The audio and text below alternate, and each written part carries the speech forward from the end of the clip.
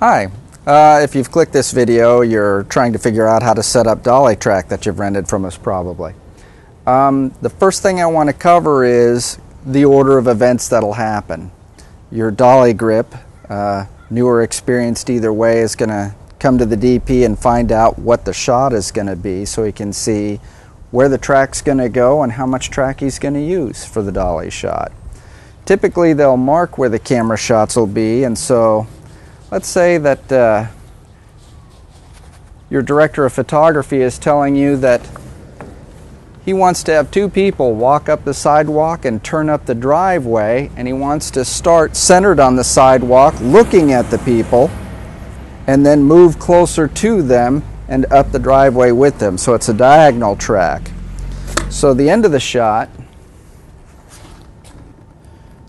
will probably be somewhere in here.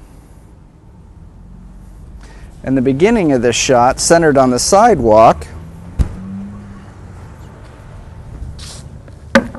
will probably start here. So he wants to have them walk towards camera, and then they'll turn and go to the house, and he'll track with them. And then when they pass the edge of the doorway and they're gone, that's the end of the shot. So now that we've marked them, you want to figure out how much track you need. I'm going to have you take the end of this and walk down to the other cone.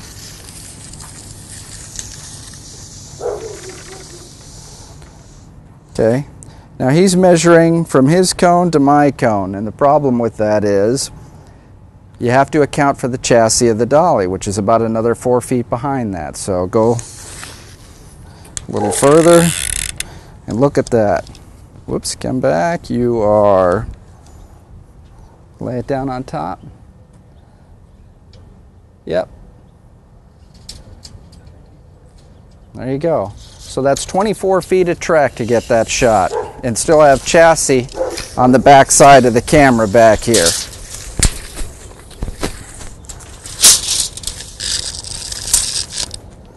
So that way your dolly grip can push. Alright, so the next thing we need to know is what's the highest point in this uneven terrain?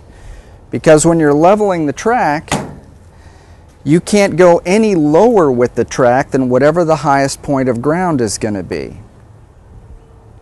So once you figure out what the highest point is, we'll start from there and bring everything else up to it. The next thing is just a rough layout of the track. When you're handling the track, things to be careful of are the ends. And the reason that is if you ding the end, so that it's lifted up, when you join the track pieces together, the dinged ends will stick up like that and the wheels will bump right over them, right? And you'll feel that, and you'll see it if you have a long shot like we're going to have looking way down the sidewalk. So you don't want to stand the track on hard ground on the end. You want to protect the ends. And then because the track scissors, be careful not to lose fingers. Don't beat anybody in the head with it. This has got a lot of metal to it. And then the other part of the track you want to protect is the upper half, because that's the sides the wheels ride on, right? So you want it to be smooth, so that's what you protect, the ends and the tops. So if you grab it, you can turn it over and find a balance point, keep one end low, and that way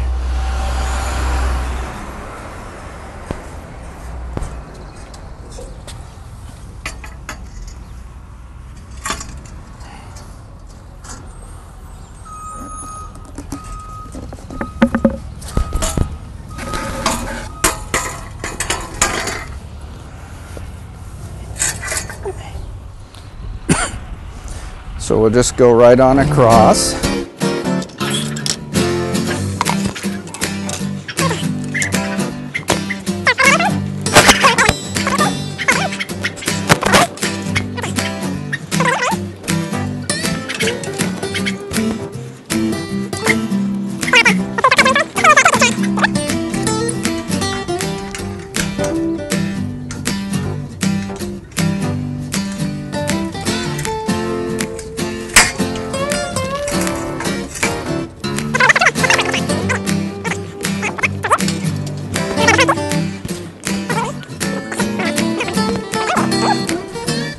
So we've roughed in the track, and what's going to end up happening next is you can kind of step back and just take a look, and you can see the high point obviously is right over here. Start with bringing up this corner from here. So with the level on it, grab some wedges over there. And you want to go under this guy. That works. So then we'll go left to right at the head of the track. So basically what happens is I connect the level to the track, and then I just lift until I'm where I want to be, and then you come over and fill it in right here. So that's probably a half apple.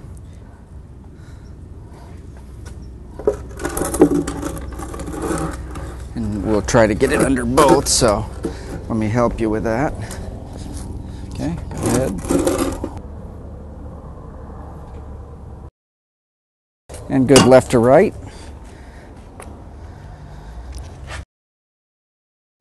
Okay, now that we're level left to right, notice we started from the high point, brought the lower pieces up to that same point, so this track is level both left to right and against the slope. So the next thing we do is we hit the next stick. We attach, and we'll probably have to bring up the tail end just to be able to attach first, so we'll probably need bigger boxes as we continue out. Half apple and maybe a quarter or a pancake.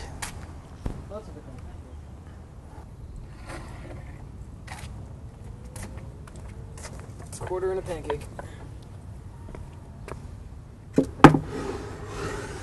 And a wedge. Remember, you want to go long like this. Yeah. And you want to support all across ties, and the support needs to be directly under the cross tie, not here and not out here, but right here.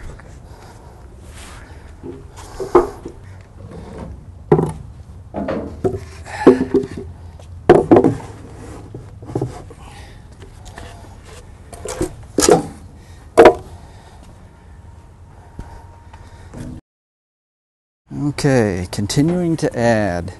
So the full may fit down there.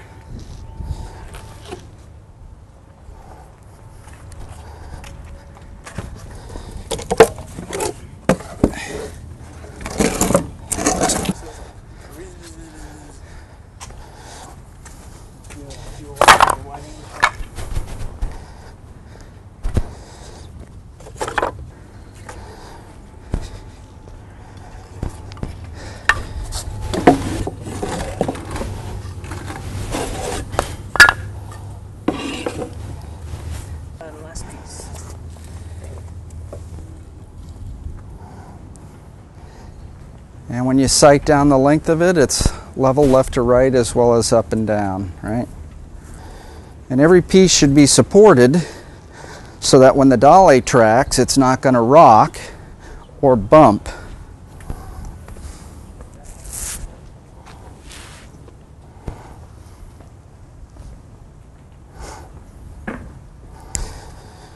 If you end up in a situation where the wedges stick out too far on the side, you can actually wedge from the other side or wedge from the edges in a line to prevent any stick outs, right?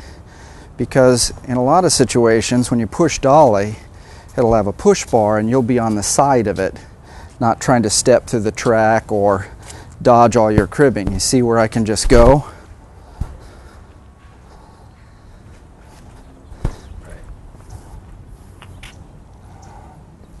And that's it. You should be able to get through that relatively quickly if you have all the gear close.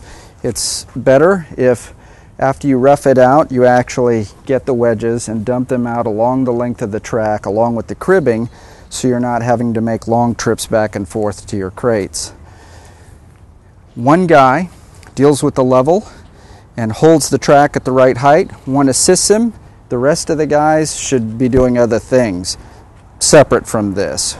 When he gets all 4 points level all the way down, then everybody can help fill, if they all understand that process of not jamming it in and changing the level. And there you go. Get them to help you put the dolly on. That's it.